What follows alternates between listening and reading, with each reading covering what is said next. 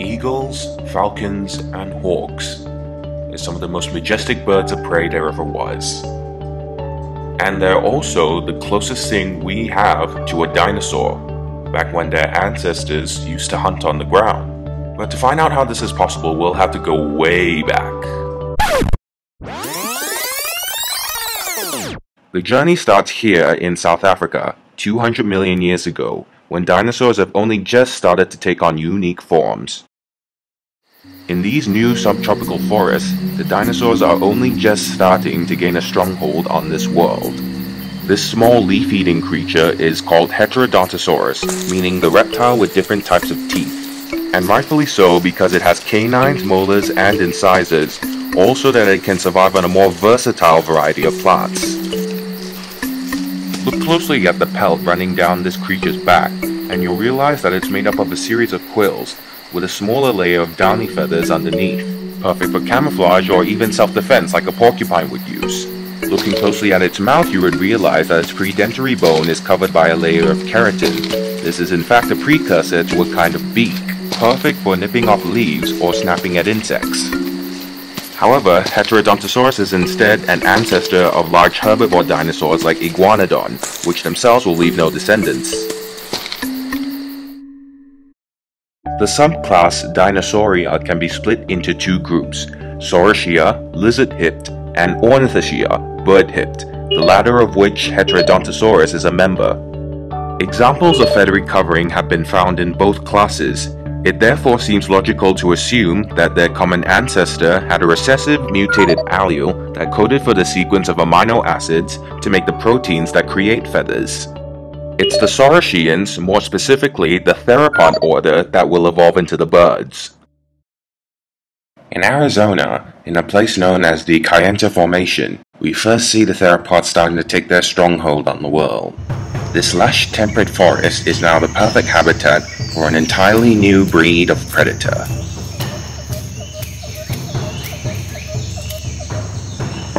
This is the Dilophosaurus, the largest predator in this ecosystem, and officially the largest killer on Earth at this time. As of yet, these new beasts are only just trying to find their niche, so that means they'll eat pretty much anything.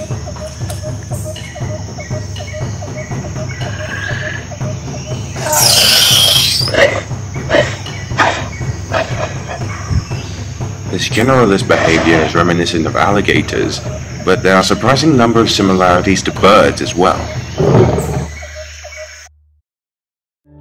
Dilophosaurus already shows the basic body structure for a theropod dinosaur, which in itself is very reminiscent of that of a bird. Its feet come complete with 3 separate toes, similar to those of chickens. The head is even reminiscent of a cassowary, complete with 2 head crests and an elongated bird-like snout, minus the beak. For now, however, these beasts are far more closely related to crocodiles, given their lack of feathers and, contrary to popular belief, they can't roar. Instead, what Dilophosaurus does is make low-frequency bellows by channeling air through its esophagus, just like a crocodile. Some large flightless birds, like the cassowary, do this as well, which is another link to reptiles. Right now, you can hear this individual issuing a mating call, but the females are all the way on the other side of the forest. This predator is the shape of things to come. There'll be nothing to rival him for another 40 million years until the late Jurassic emerges, with promises of larger predators like Allosaurus and Ceratosaurus. Dilophosaurus belongs to the group of theropods known as Coelophysoids. Its branching point also splits off into 2 other groups of theropods, Ceratosaurus, which includes dinosaurs like Carnotaurus, and Tetanurans, all other theropods. It's the Tetanurans that contains the new theropod group that will evolve into the birds. And the best examples of these new feathered beasts can be found in China, now at the very center of the dinosaur revolution. This is Incisivosaurus, a special type of Tetanuran known as a Maniraptoran, which means hand thief. Males usually have far more exuberant feathers, with a colorful crest for attracting females. Currently, this one is off foraging, though strangely enough, as a theropod, not for meat. This is a plant-eating, meat-eating dinosaur, a weird way to classify animals for sure. Look closely at her hands and you would see why she's called Hand Thief. Her hands are extraordinarily long and dexterous. Not only that, but the feathers adorning her arm are long and symmetrical. These are in fact a kind of wing, but because these long feathers are symmetrical, these wings are unable to create lift and therefore Incisivosaurus can't fly. Another thing that links her to birds is her diet. She won't turn her snout at the odd bit of meat and is more likely to gobble up an insect or worm, but her main diet consists of flowers, fruits, and seeds. And that in itself is due to her teeth. Look closely at her mouth and you would realize that she appears to be missing most of her teeth. In particular, two large rodent-like incisors at the front of her mouth act like a sort of cracking device. This is a precursor to a kind of beak used to crack open nuts and seeds just like parrots do. Birds today are masters of the varied diet, which makes them excellent survivors, and they owe their advantage to dinosaurs like these. However, despite all of these bird-like characteristics, Incisivosaurus will ultimately leave behind no avian descendants. That honor actually goes to an entirely different type of maniraptor.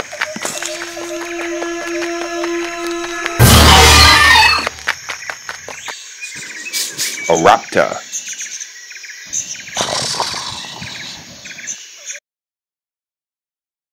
Everything about raptors points to a highly energetic design, from the streamlined shape of their bodies to the length of their legs. The second toe of each foot contains a huge muscle attachment, and on the end, a retractable, sickle-shaped claw, similar to those of eagles. To catch up to and kill prey with such a weapon must have required a high metabolism, a commonality with birds. For another thing, the bones in their hand are remarkably similar to those of chickens, the only difference being that the bones in a chicken are fused. More recent finds show that not only did smaller raptors have feathers, but the arm bones of larger raptors had quill knobs, where long symmetrical feathers attached to form a kind of wing similar to that of Incisivosaurus.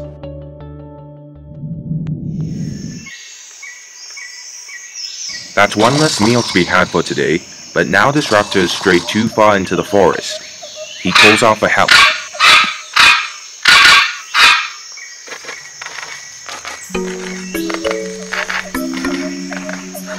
This is a dinosaur that hunts and travels in groups.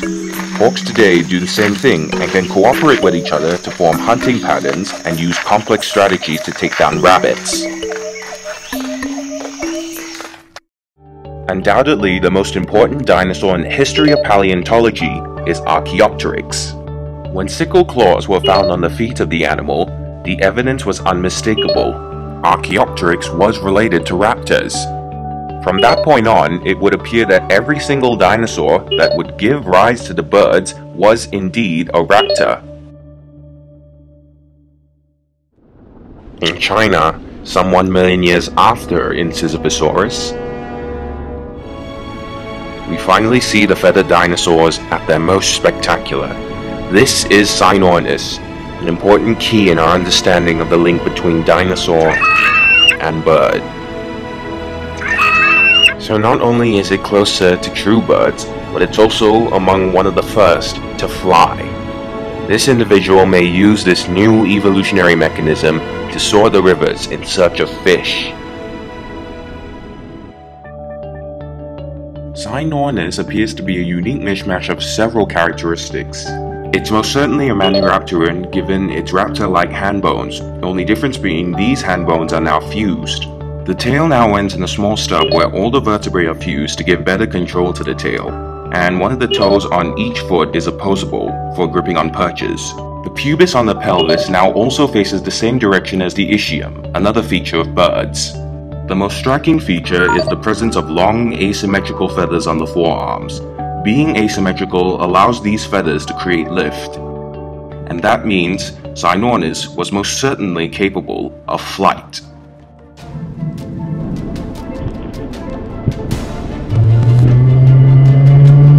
Now the journey is complete, and the story of the evolution of the bird can be properly told.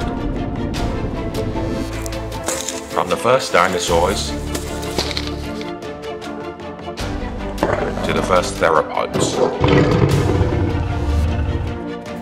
From the first feathered theropods to the first ones that managed to fly. It's a truly incredible tale about how evolution shapes animals to become the most successful